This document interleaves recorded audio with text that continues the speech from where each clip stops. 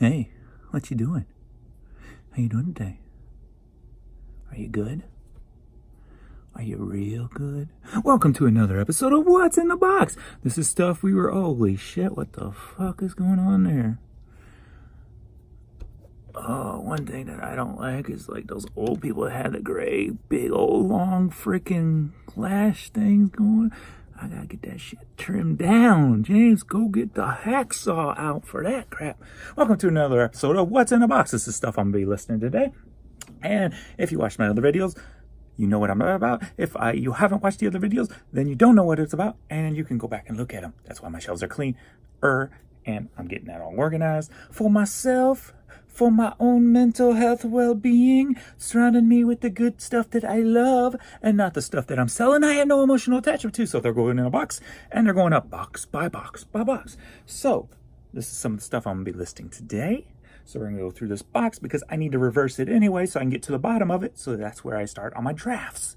Yes, yes. You see what I'm saying, G? What's up? These are all clothes, it appears. We've got a vintage Alton Bell Casino sweatshirt. A local-ish casino. Boink. Let's move that out because my stack's going to be going there. What we got here? Manure Movers of America. It's pretty funny, don't you think? Another sweatshirt. Cool. These all came from the Goodwill outlet. So they average, my average price from the Goodwill outlet's about 40 cents now. They raised their prices again. So it's about 40 cents an item is what I've got into each of these. Here we got a nice Cardinals Mirage jersey. This is nice. Nice material. Nice heavy duty. So that's going in my store, urban-picker.com. Like and subscribe if you're watching this for the first time because, just because, man, just be nice. Just be nice. Once you like and subscribe, just be nice. Is there anything other than that? No, just be nice. We all need nice people in our lives, right? Be the nice person in my life, please. Do my eyes look, do these glasses make my eyes look big? All right.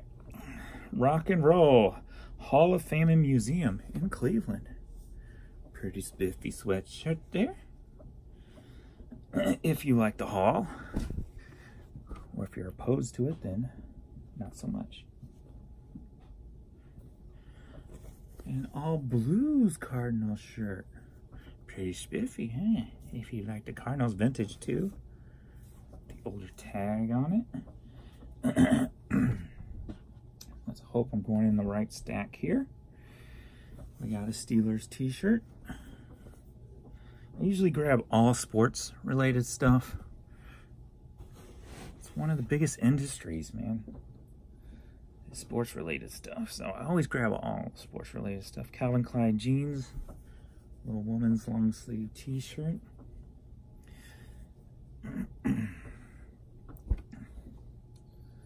Let's see what we got here. Crisp Days, Harvest Autumn.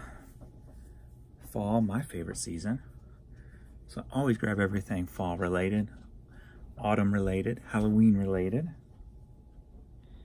That's a woman's long sleeve. Here's Vern. Whoops, I'm sorry, mister. Aww. You just popped up out of nowhere, didn't you? That's Vern. Vern. Oh, he's so cute. He's so cute. Isn't he so cute? He just wants lovin's. He just wants lovin's. That's all he wants, right? You're getting slobber all over my chair, mister. You must just drink some water. All right, just don't get it in here. Just don't get it in here. You want to watch? We got Tommy Hilfiger. Long sleeve. Hilfiger. Hilfiger. Hilfiger. All right. Hi. How's my baby boy? Always grab all Christmas related, winter related items also when it comes to clothes. Snow days. And I know I'm going to put my hand in the slobber. Or my elbow, I should say. Snow in Love. Another one. pretty simple. Some of you probably don't waste your time with just generic type of stuff. Cool winter shirt. These look like they're all women's. But I do, because I've been doing this 18 years, and for me, it's not about what I find that day. It's about building the store, keeping common bread and butter stuff in the store at all times, so I do a consistent dollar every day,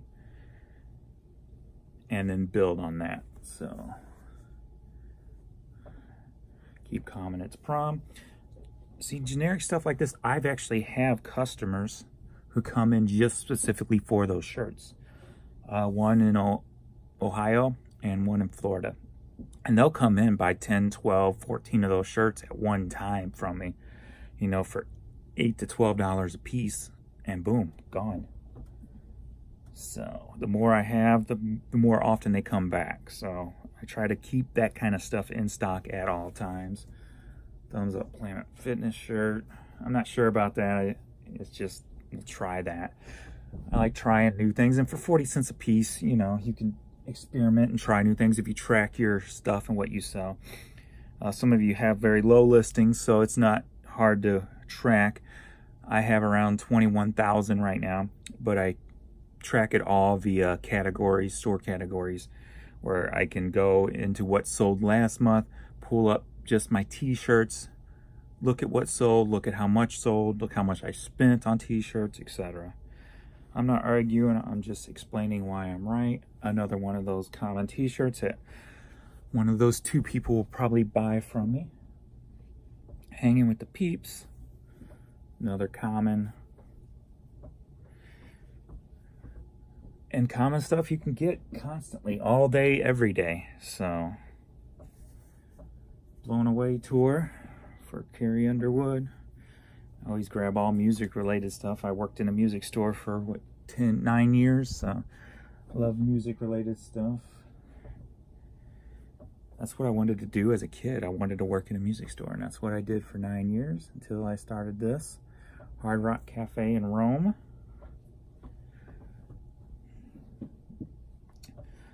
Just a little polo jeans common t-shirt.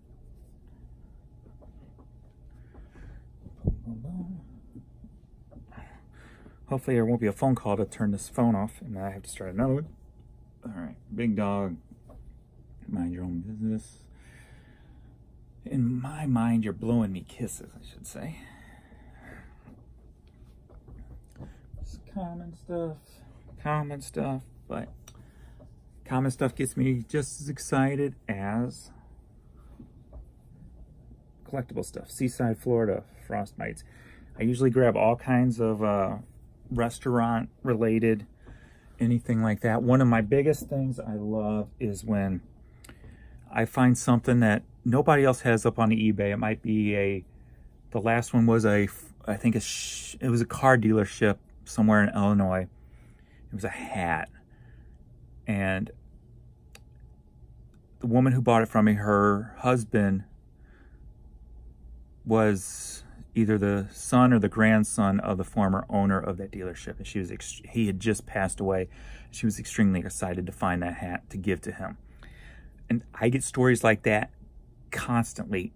At least once every week to 2 weeks, I'll get a story of an item somebody bought that they can't believe they found, whether it was a trailer company in a small town in Missouri, to a gospel group from like the 50s where the person who bought it's grandmother or great-grandmother used to be her group, all that stuff. And I sit on it for a while, but I get the most reward when that stuff sells, and I get that email that says thank you.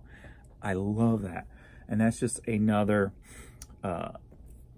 layer of the business, of the common shirts, of the collectible stuff.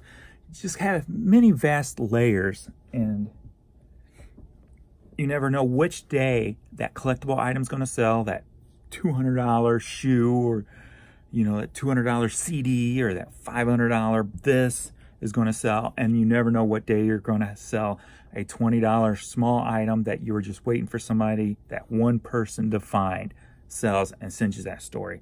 So each day is like an adventure. Plus you always have your common stuff, your bread and butter that brings you in that same amount of money every day.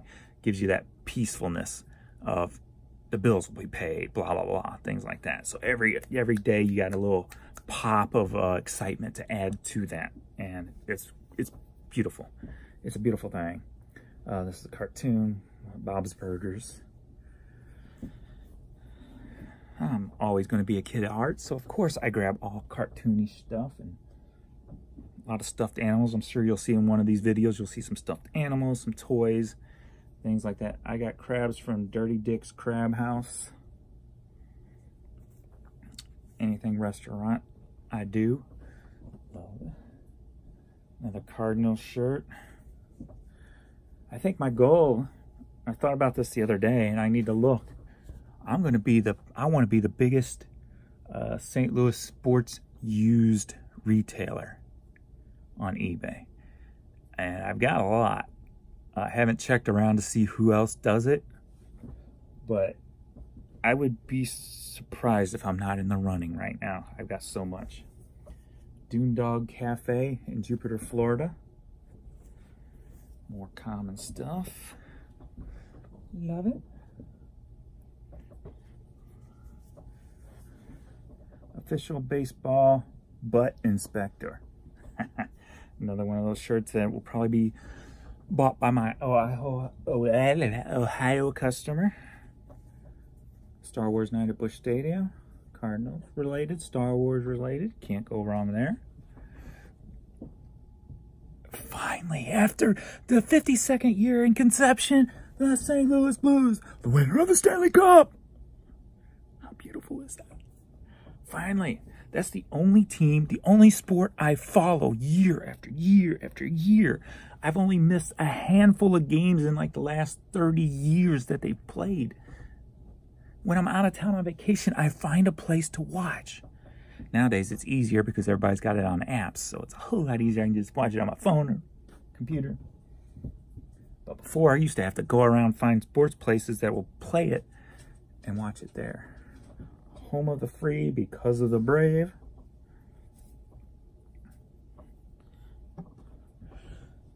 Hi, Courtney.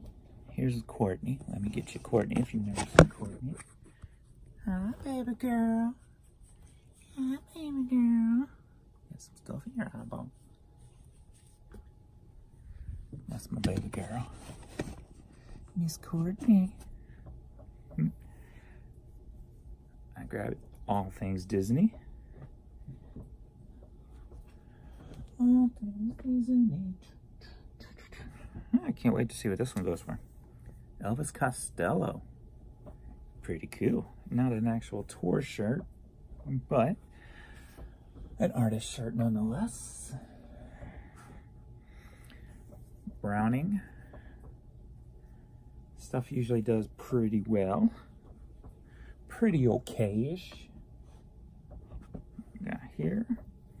Snake River Pale Ale Brewing in Wyoming. I always grab all alcohol-related items, especially if they're little mini breweries. Oh, you're gonna fall. You're all right, girl. It's not gonna fall on you. Born Fly. That's the actual brand, too.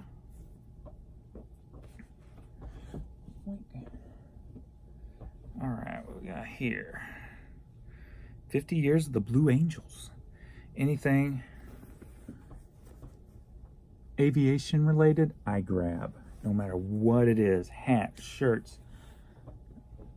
That stuff, usually the collectors of aviation items, especially Cessnas and, you know, private planes, people's got the money to spend and buy it. And they'll pay the $20, $25 I ask for it, and it's beautiful. It's a beautiful thing. You always got to have those little niches. If you're trying to build, just now building an eBay store, get into niches. You're going to put in a lot of work. Like I said, I've been doing this 18 years. I've got about 21,000 items. I just ended like 12,000 items that just have been sitting forever or that was low value. So I ended all that, and I'm relisting what's worth, what's not. I'm doing lots now, etc. So you always got to do little niches. I mean, I'll put in 12 to 16 hours a day almost every day. So you're going to put in time, but there's nothing better than the peace of mind of working for yourself. Staying at home. I got my dad here, 82 years old. I have to watch over him. My wife's been going through a lot of health issues. So I can stay here and watch over her when she needs it. Right now she's got a broken leg because she fell down the steps. She's blind in one eye because of her autoimmune diseases. PG, which causes holes in your skin to open up and you can see muscle and everything. So she has that, which it's come back she's had about 4 holes in her body. And plus with that comes, I think it's rheumatoid arthritis she has. Now she has, what's the latest thing? Right before she fell down the steps, broke her leg. Crohn's disease. So it's just one thing after another keeps piling up. So she's doing the Humira, which is supposed to keep all of them in check. So we'll see how that works. She just started that. She just took her second injections on that. So we'll see how that works out. So hopefully that's good. Some people call me Welder. The most important call me Dad. Another little generic shirt. So always, if you want to do this full time, you've got to put in the work. You can't, the hardest part about working for yourself is getting distracted and not keeping focus. Those days that's the hardest for me is when I have to keep running out of here to take care of my dad, take care of my mom, and then I got to, vacuum, take care of my mom, take care of Jan. Then I got to vacuum the house and do some laundry and clean up after my dad, wipe down the counters, etc., etc. It's very hard for me to stay focused. So that's one reason when I say 12 to 16 hours a day, that does include me running out, maybe making a 10 minutes vacuum sweep, whatever the case may be, making my dad some food, getting Jan something to eat. So it does include me going in and out. So that's why I do that. But I have to take that, make sure I can get there. Everything's caught up. I'm like, okay, I need to focus for 2 hours and knock something out here and there, and we'll do blocks of that. Another Corona, another alcohol related item. So, but always find little niches and just build a whole bunch of little niches, and you'll have people that come in for those niches. And once you get enough of them, you're going to have your steady income constantly. Whether it's the people who come in and will buy, 20 CDs from me to add to their collection, 20 cassettes, 20 8-tracks, 20 albums, 15 shirts, 12 shirts, and then you got your little surprises thrown in, your collectible stuffed animal that just brought you $25 or whatever the case may be. Kiss Alive, the only bad thing is somebody cut this shirt up. I'm probably going to have to cut down the price because instead of just cutting it up, they cut Ace Frehley out 100%. You can't even see Ace's face anymore. So it's probably going to take it away. Somebody did a custom little number. So I'll put it up as a custom Kiss t-shirt. And we'll see what that does. I probably can't ask full price for it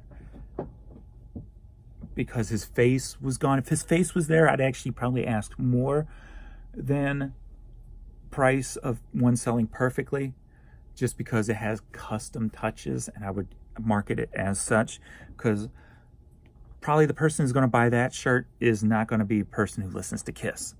They're going to do it because that's the end thing to do now, is to vintage concert tees and stuff like that. So that's who's going to probably buy that shirt. Somebody who probably can only name, if that, one song by Kiss. So I'll get the money for it via that way. So At the Gates, another band shirt. And then we got the last two coming up here. An older Mickey and Company sweatshirt. Always look for the older tags, Mickey and Company. And then, last but not least here, what do we got? Cabo San Lucas, Mexico. I always try to get all kinds of the tourist t-shirts. another niche, if you will. So yeah, build niches, and you know, don't be afraid of fees. I see a lot of people that, you know, they talk about, you know, their fees being X amount of this, X amount of that. But here's what you need to do is keep track of your niches. Make a category in your store for those niches. I have, you know, t-shirt category. I have a new and used t-shirt category. Hats, new, used hats. And you can break it down every month. At the end of every month, I do my numbers. I see, okay, how many hats did I sell? Does that dollar amount equal, or am I making money, basically? Is it covering all the listing fees, et cetera, et cetera? If you're covering the listing fee in each little niche, you're doing good. Don't worry about the fees. If you're worried, that's the way to get around worrying about fees, is building niches and keeping and tracking those niches month by month by month. You know, if you, like alcohol, if you got all your alcohol related stuff into one category, and you see a lot of it and you're grabbing a lot of it, make sure you're making money on it.